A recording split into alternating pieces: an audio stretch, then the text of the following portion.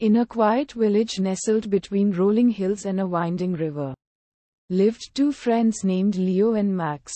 They were inseparable, having grown up together, sharing countless adventures and secrets.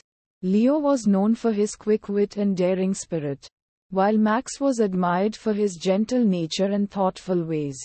One sunny morning, Leo and Max decided to explore the forest that bordered their village.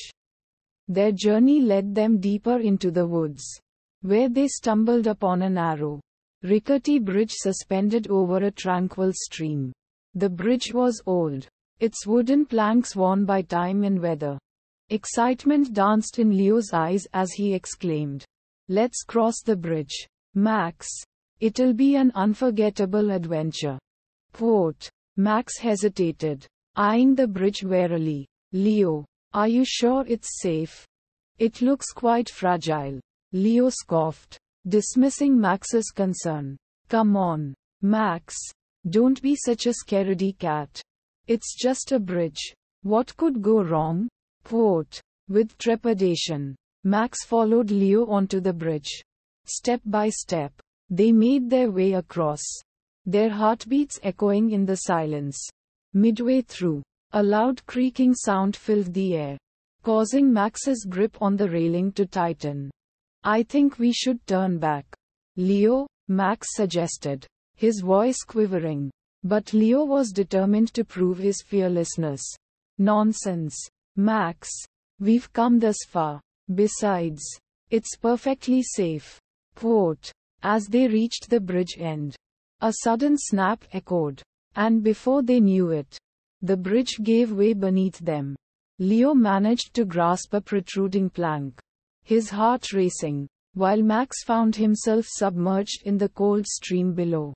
"Leo, help me," Max cried out, struggling to stay afloat. Leo's eyes widened with realization. His recklessness had put them both in danger, and Max was paying the price for it.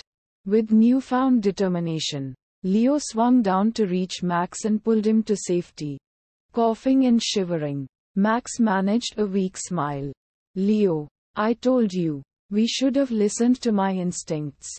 Leo's shoulders sagged, guilt gnawing at his heart. He had let his ego cloud his judgment, endangering himself and his friend. They made their way back to the village, Leo humbled and Max nursing a cold.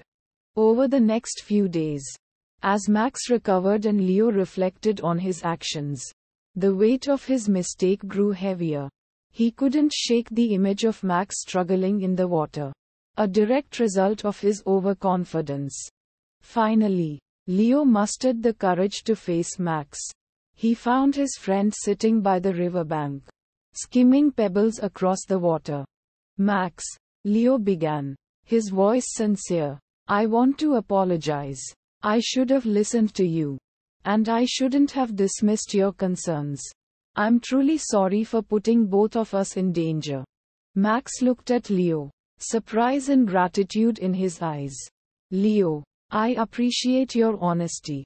It takes a lot to admit when you're wrong." "Apology accepted." Leo sighed with relief. A weight lifted off his shoulders. From that moment on, Leo learned the importance of humility and the value of admitting one's mistakes. Their friendship grew stronger, built on a foundation of trust and mutual respect. As time passed, the village decided to rebuild the bridge, making it stronger and safer than before. Leo and Max watched the construction with a newfound understanding of the significance it held in their lives. The bridge became a symbol of their journey, not just across the stream, but towards personal growth. And so, the tale of Leo and Max's adventure over the bridge of reflection spread throughout the village, reminding everyone that admitting one's mistakes and offering a sincere apology is a mark of strength, not weakness. The moral of the story lived on, a reminder that the bonds of friendship can weather any storm when nurtured with honesty and humility.